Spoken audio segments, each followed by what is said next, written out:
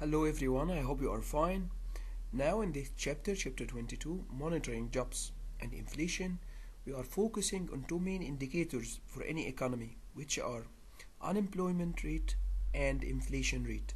In the previous chapter, in chapter 21, we focused and concentrated on another main economic indicator, which is real GDP, the measure of the value of the production of final goods and services.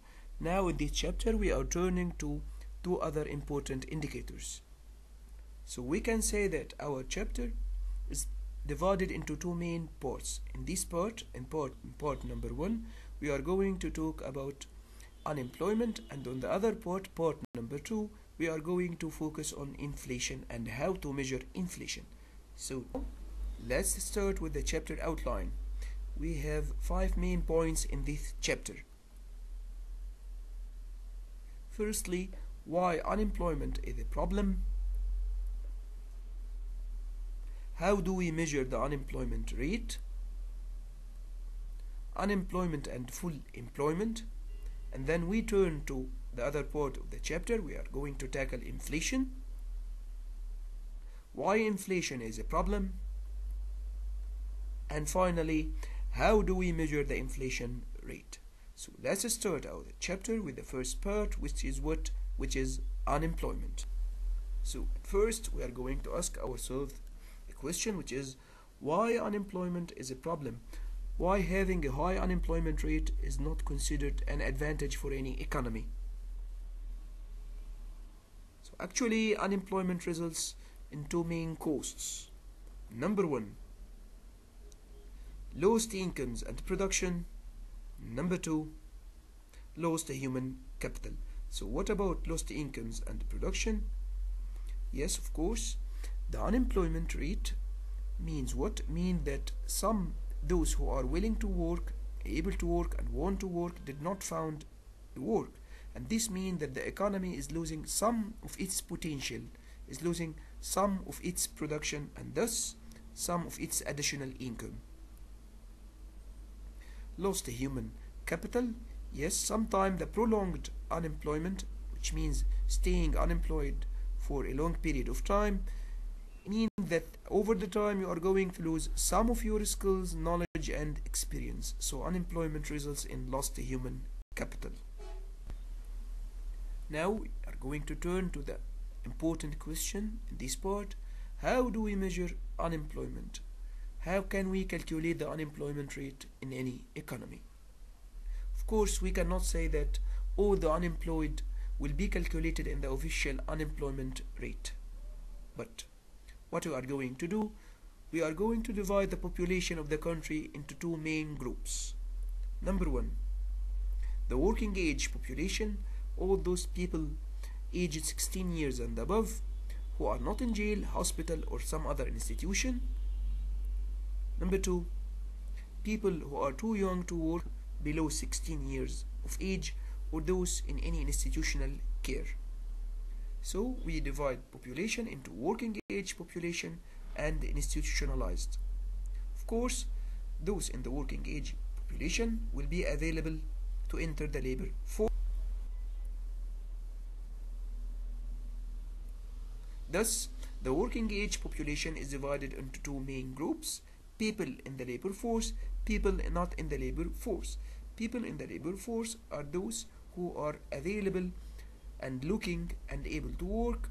People not in the labor force are those who might be not available or willing or able to work. So people in the labor force are either employed or unemployed. People not in the labor force cannot be counted in the employed or unemployed. Examples for people not in the labor force include the disabled, full-time students, and housewives.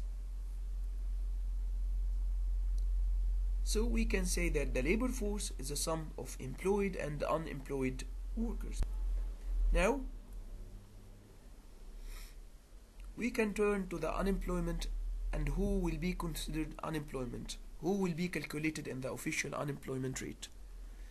Actually, for a person to be included in unemployment rate, this person must be in one of the following 3 categories. Number 1, without work but has made some specific efforts to find a job within the previous 4 weeks. Number 2, waiting to be called back to a job from which he or she has been laid off. Number 3, waiting to start a new job within 30 days. So, based on this figure, we can see how the labor force is categorized in the United States. Here we have, at first, the population includes all those included in the population of the country. We can divide the population, as we said before, into those who can work, those who are in the working age, and those who are young and institutionalized and thus cannot be included in the working age. Those in the working age population are either included in the labor force or considered not in the labor force. Finally, those in the labor force are divided into those who found jobs, employed, and those who did not find jobs, who are the unemployed. So we are interested in this red portion. We are interested on the rate of those who are unemployed.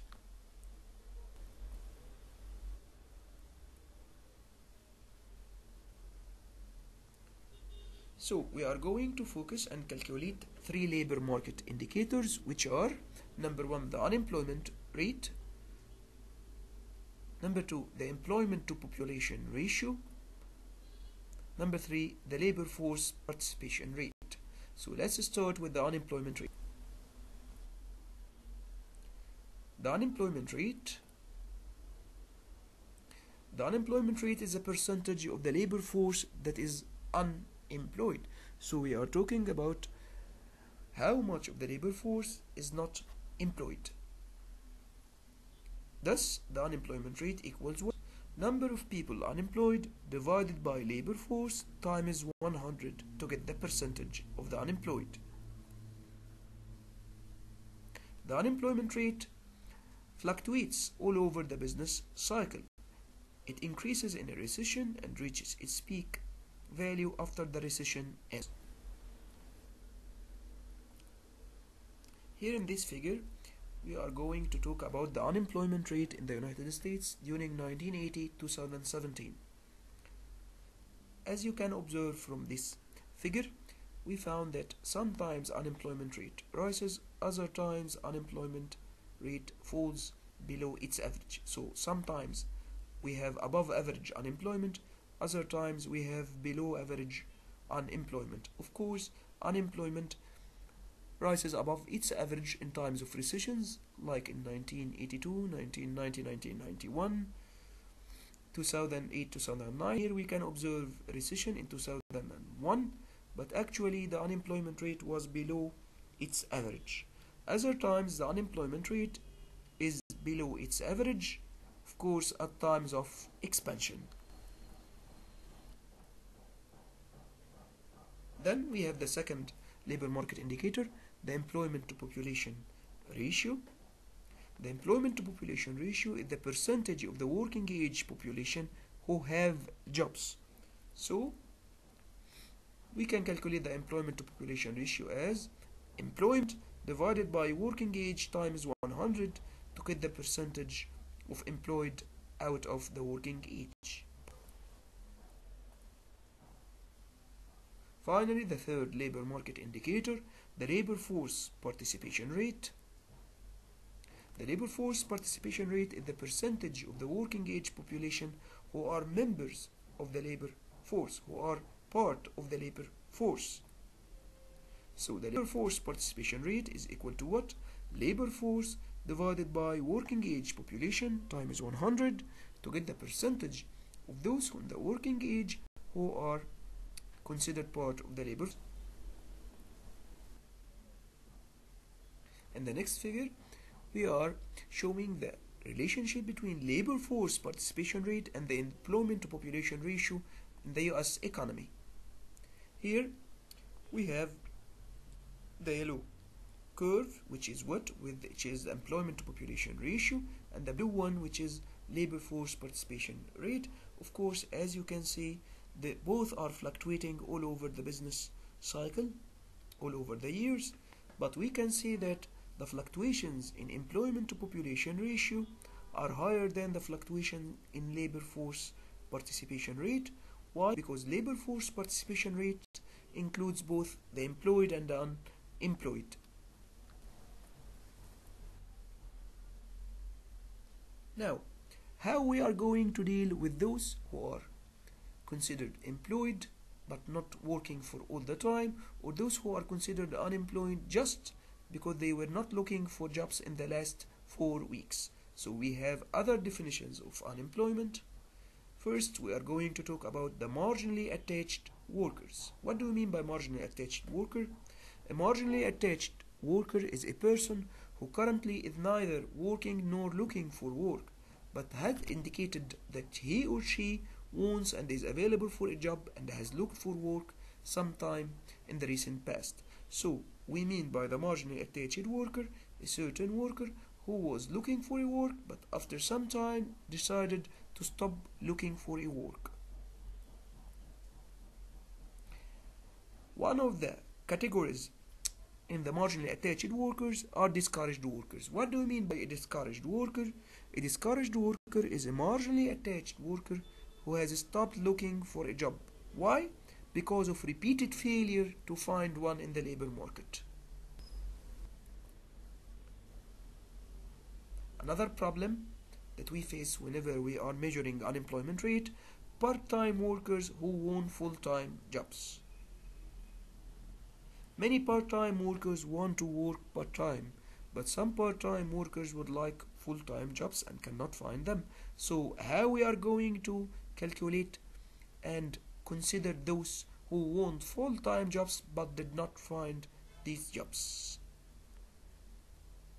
Actually, in the official statistics, these workers are called economic part-time workers and they are partially unemployed.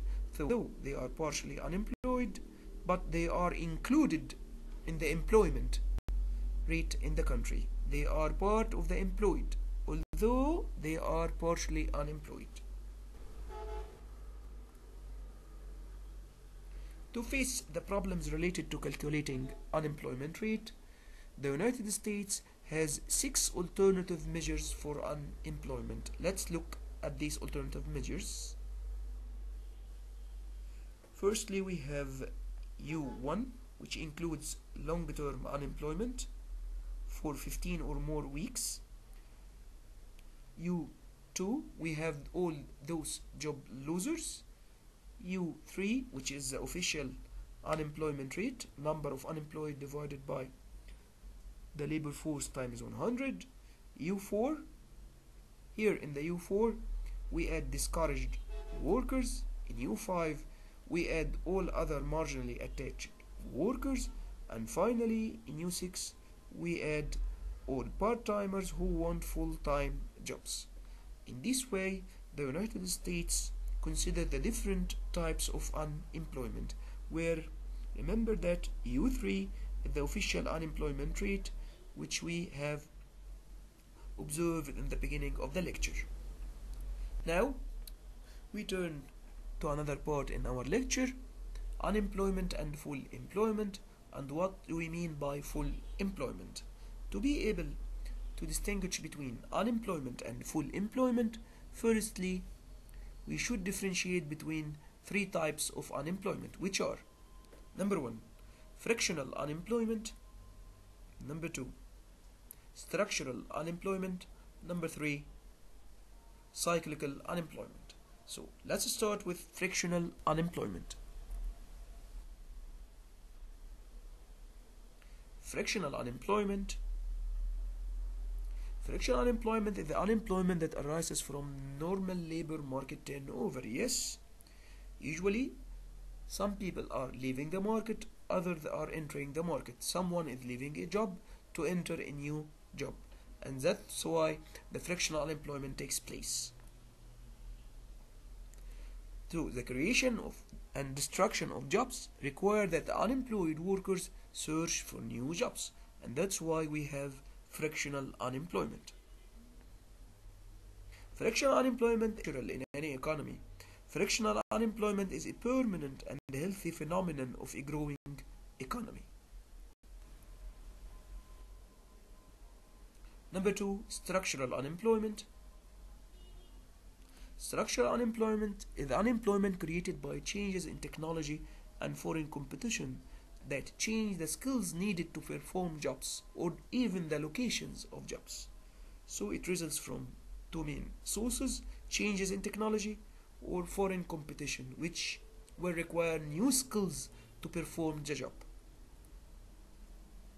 Structural unemployment, of course, lasts longer than frictional unemployment, but also it is natural in most economies nowadays. Remember, we are living in the age of globalization. Finally, cyclical unemployment. Cyclical unemployment is the higher than normal unemployment at a business cycle trough and lower than normal unemployment at a business cycle peak. So here it appears that cyclical unemployment is largely related to business cycle stages, is largely related to peak, trough, which are the turning points of the business cycle, as well as recession and expansion, which are the stages of the business cycle. So cyclical unemployment will fluctuate all over the business cycle. It rises in times of recession and falls in times of expansion. So what about natural unemployment or full employment?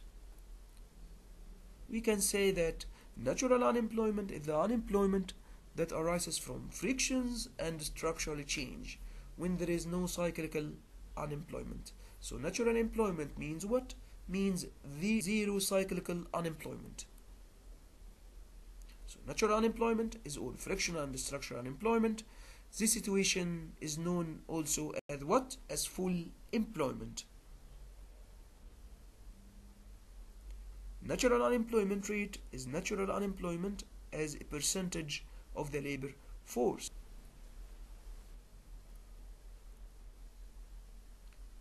However, we cannot say that the natural unemployment rate is a fixed figure. It changes over time and it is influenced and affected by many factors. Among the key factors affecting natural unemployment, number 1, the age distribution of the population. Of course, if the population is dominated by young people, in this case we can expect a higher rate of frictional unemployment and thus a higher rate of natural unemployment rate. Other things constant. Number 2, the scale of structural change. As the scale of structural change increases, the structural unemployment will increase and vice versa. Number 3, the real wage rate. If there is a minimum wage set in the labor market, or even there are some form of efficiency wages set by the employer or the employer to attract the highly efficient workers, in this case the real wage rate is above its equilibrium wage rate, so we can expect structural unemployment. And finally, number 4, unemployment benefits. Raising the unemployment benefits will reduce incentives for job search by those who are unemployed, so frictional unemployment will increase when unemployment benefits increase.